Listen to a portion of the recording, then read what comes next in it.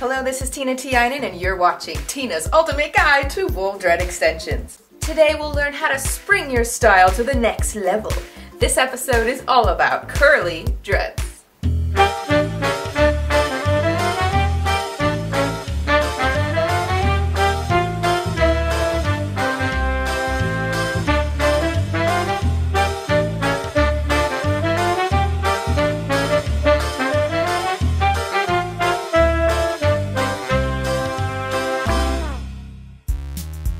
Now before I share with you the process of how to make these, I'm going to tell you how to maintain them because it's very different than wearing straight dreads. Now unlike straight dreads, which never lose their shape, curly dreads will loosen over time, so you're going to need to recurl them eventually. I recommend having a few backup dreads just in case some of your dreads go straight. You can tell how well felted they are when you actually wear them. They might look nice and curly when you start, but if they're not well felted, then they're gonna go straighter on you before the other ones. So you wanna make sure you have some extra ones just in case. I've had these dreads for about a month and it is time to remove them. So these are what you can get if you have them in for 1 month of wear. There are, however, a few of them I swapped out, like I think this one is one of the newer ones. But most of these are 1 month old, so the curls last pretty well, even through abuse. The better felted your dreads are to begin with, the better of a curl they're gonna keep. So make sure you start out with well felted dreads. I find that thicker dreads tend to keep a curl better than thinner dreads, and that's probably because there's more material holding the curl together. If you have tapered ends, that means that the ends of them are going to go straight faster than the top parts. One phenomena of curly dreads is that they like to interact with each other, and sometimes they'll curl up in DNA strands or in triple strands, and if you don't like that, just brush them through with your fingers and get the little interactive ones apart.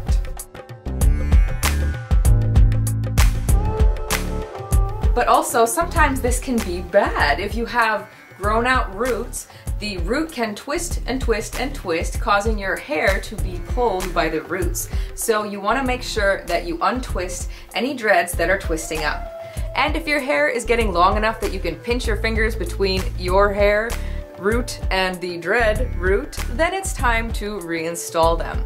I find that the dreads in the very back on the bottom tend to twist more than the other ones do. Avoid pulling on your curls because every time you pull, that's going to loosen them up just a little bit. So avoid hairstyles with tightness like ponytails and pigtails and reserve those towards the end of your installation when your dreads are going to be replaced anyway. Minimize the moisture and wetness with curly dreads. You do not want to get curly dreads wet because the weight and the moisture of them will straighten your curls. I tested them in the sauna and shower and they failed. They became wavy, so you want to avoid getting them wet. So every time you shower, you can wrap your head in a plastic bag. I'll show you. Now you're going to tie these two straps behind your neck, and that's going to make this like a waterproof little thing for your dreads. There! Now you look real good. And tuck any extra hairs that poke out, dreads, poke them back in. I'm ready for a shower. And you may want to double bag it because sometimes these have holes in them. Don't tie the back too tight that you can't get it off unless you want to cut it. Don't cut your dreads.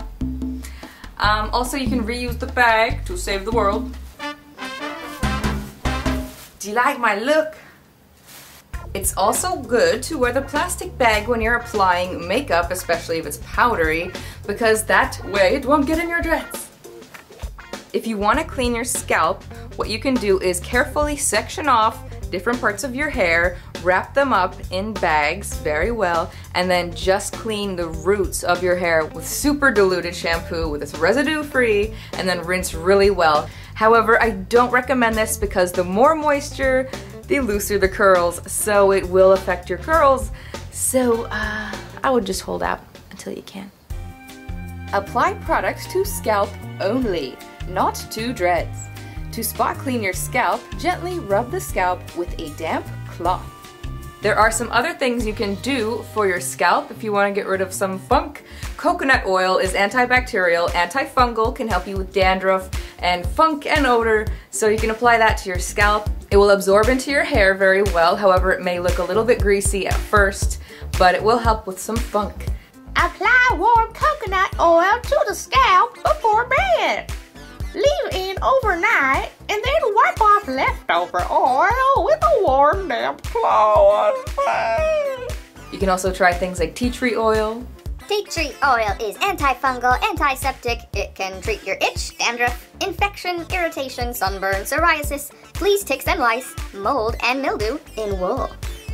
Tea tree oil. Ask your doctor before use if you are pregnant, breastfeeding, or have a skin condition. Do not use on babies under 6 months old, and also discontinue use if irritation or rash develops. Apple cider vinegar, or ACV, dissolves buildup and residue, fights dandruff, and is antibacterial and anti-inflammatory. For apple cider vinegar, dilute for frequent use. Mix 1 tablespoon with 8 cups of water and then spray diluted mixture to the scalp. Do not use on open sores. Peppermint oil, baby, treats your itchiness and dandruff. Dry or oily scalp, because it balances your pH. And also lice. Apply the peppermint oil diluted. Ask a doctor before use if you're pregnant or breastfeeding, because mint decreases your milk production. And you can also try Egyptian musk oil for a nice ancient perfume. If it worked for the ancient Egyptians, it works for me. Egyptian musk oil is deodorizing, a slow-release perfume, and it's activated by heat and sweat. Most Egyptian musk oils are vegetarian friendly. Get a plant-based musk, synthetic musk, or white musk that is macrocyclic musk based. Avoid white musks that are based on oils that use aromatic nitro musk and polycyclic musk, as they are carcinogens, aka they give you cancer. Do-it-yourself scalp treatment recipe. 1 tablespoon of organic coconut oil, 2 drops of tea tree oil, 2 drops of peppermint oil, 2 drops of vitamin E, stab a gel pill capsule, and mix them and apply to the scalp as needed. A little bit goes a long way. A way to keep your curls alive longer and in better shape is to wrap them up when you're sleeping. Tie up your dreads in either a scarf or a bag or a t-shirt so that you don't get lint and stuff like that stuck in your dreads overnight. Okay, so what you do is get a t-shirt and put it over your head like normal, but don't put your arms in. If you have a lot of dreads, you have to put your dreads in the shirt first. Okay, so now you have the t-shirt over your head, but don't put your arms in. Now you're gonna put the t-shirt back up over your dreads. And you're gonna pull the t-shirt, you're gonna pull the t-shirt so that your face comes through. There. Now you can pull the t-shirt up. You can get a hair tie. Tie this closed, grab the sleeve with no dreads, tie it here, tie it there, and tie all of these to each other, and you have a really silly looking yet effective hair protection nighttime kit. And as you do this, it kind of squishes your dreads in, so it kind of goes back to a little bit of a spiral. So this would protect your head from drool, dog hair, and attractiveness. It's probably not very good looking, but it'll keep you good looking when you're awake. Okay, I'm taking this off. Now curly dreads look larger and they also feel larger. So if you're sleeping, what you can do is put your pillow here and put your dreads up and sleep on them. That way. Ta-da!